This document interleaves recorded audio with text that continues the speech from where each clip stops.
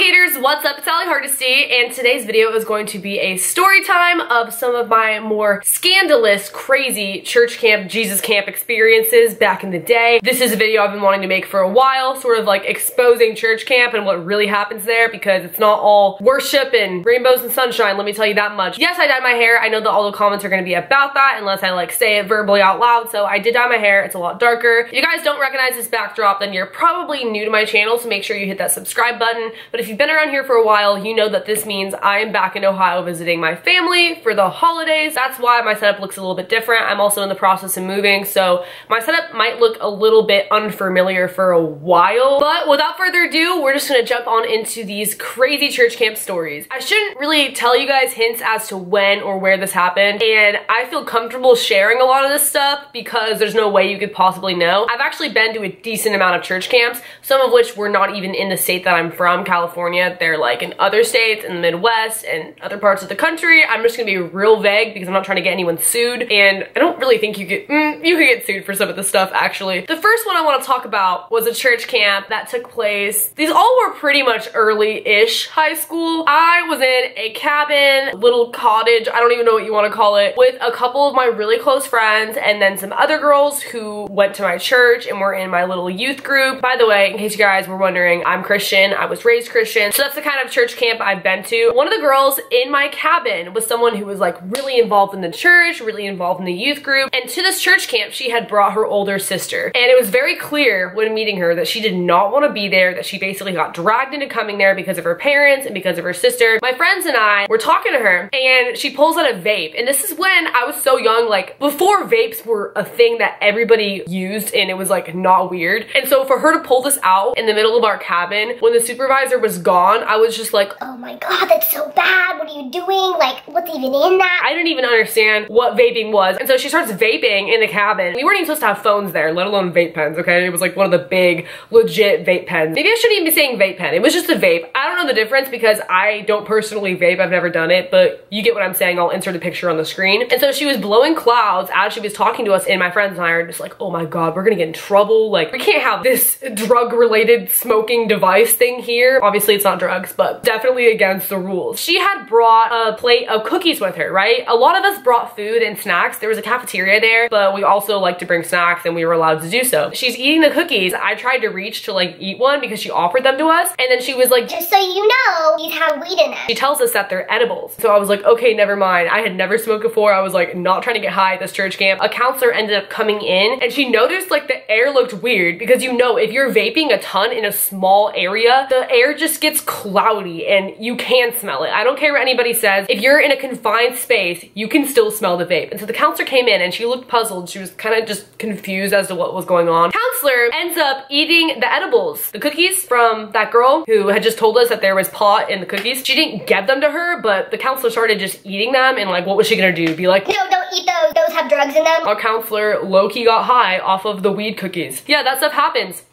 at church camp. If there are any parents watching this video right now, just so you know, don't think because you're sending your child to church camp that we're gonna get to this next story, and maybe this will give you some more insight. This was another church camp, I believe the following year. Actually, this might have been the last church camp I ever went to because I just got kind of old and I stopped being as involved at that time. I need to be careful about like what I say here because this is the one that can get people in so much freaking trouble. This church camp was really, really fun because we didn't have as strict of a schedule like many of the other ones I had been to in the past, where we had to be here at this time and do this at this time. We had a lot of free time during the day, which was awesome. We were allowed to paint, we were allowed to go in like the water and stuff, just like do random activities of our choosing. And there's this one thing that I always loved to do during the free time, and that was to go over to this area where there was like water and streams and rocks. I don't really know how to explain it. It was just kind of like a little hiking spot, and it was secluded where there were no camp counselors unless someone decided to go over there by choice, but no one was supervising. Like, you could basically get away with doing whatever you wanted to. And oh my god, I just remembered I snuck out at this church camp.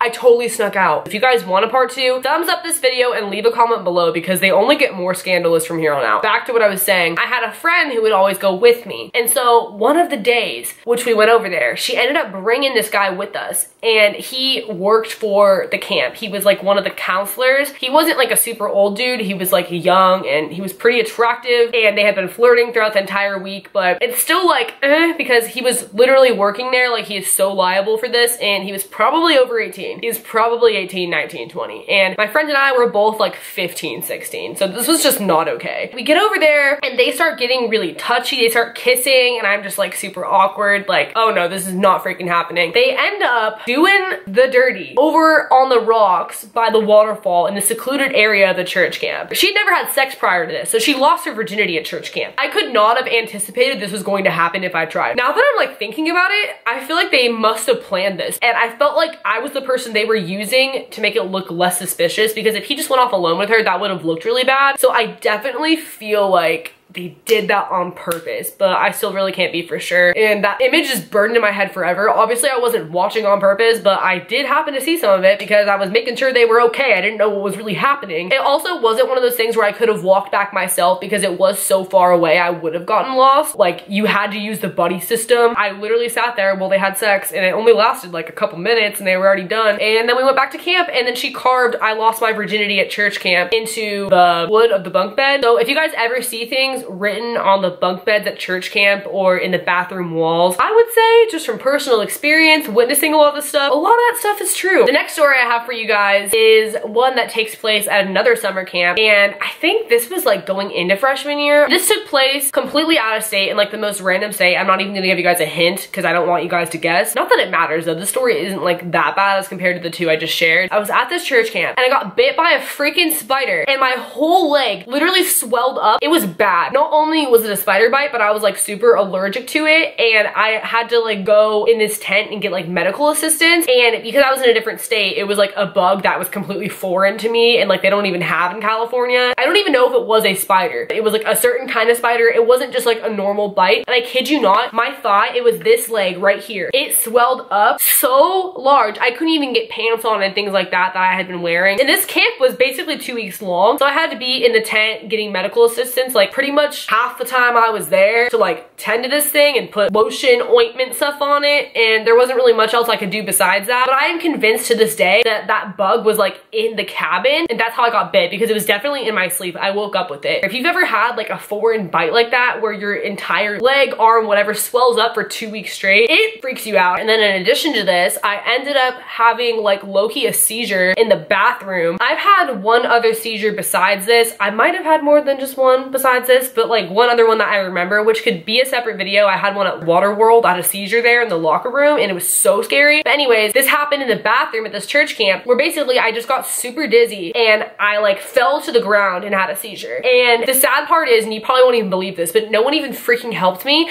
I don't even think anybody knew I was having a seizure. Around this time in my life, I was being put on different medications for stuff because I was hospitalized, and then my ADD, we were just trying to figure out like how to properly medicate me. As you guys know, I take Concerta every single day. That's all I take for medication, and that works great for me. But around this time, they were doing trial and error with like different stuff, and this specific medication messed me up, made me super dehydrated and dizzy and lightheaded, and so I would have fainting spells. And so if the fainting spells got really bad, I would seize. In the bathroom, I felt one coming on like randomly, and so all I could do was sit down. I couldn't even speak, because when you're in that state of mind, like you don't really know how to talk. Like you can just feel it coming, and you just like have to sit down and just kind of let it happen. And that sounds terrible, but that's like what it is. You don't have much control over your body or your mind or like your ability to really like tell somebody I need help. And I was also around all these random girls I didn't know in this like other state. I blacked out. I know I had a seizure because it was the same exact thing as last time when I had a seizure. And when I woke up, like no one was there. Like I was just laying in the bathroom by myself. This bathroom was disgusting. It was one of those like outdoor bathrooms. It was just gross. And I'll like literally never forget that. I'm pretty sure if somebody directly saw and realized what was happening, they would have went and got got somebody or like helped me out, but I don't think anyone really paid attention to me. Like, that's the thing, because I was just in this corner having a seizure and it was not really in a place where anybody would look. And also me, especially at this age, when I was younger, I'm still like this, unfortunately. Whenever I need help, even if it's like medically, I refuse. Like, I'll deal with it on my own. Like, I'm fine. Like, I'm okay. I remember even when I was in preschool once, or like kindergarten, I had the flu or something. Like, I was sick at school, but I loved school so much that I didn't want to go home and I didn't want to like get in trouble or like have anybody try to help me out, that I seriously went in my backpack and threw up and like told my friend who saw me do that. I was like, don't tell anyone. Like, don't tell anyone I just did that, because I wanted to stay at school.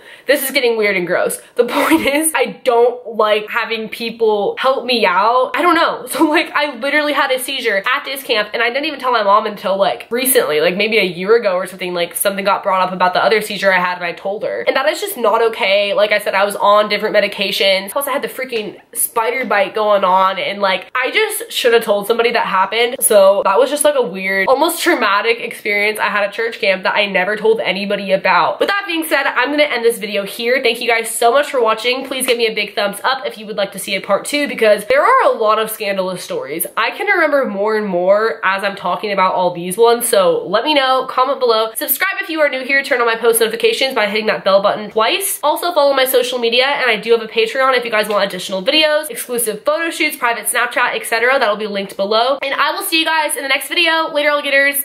Bye.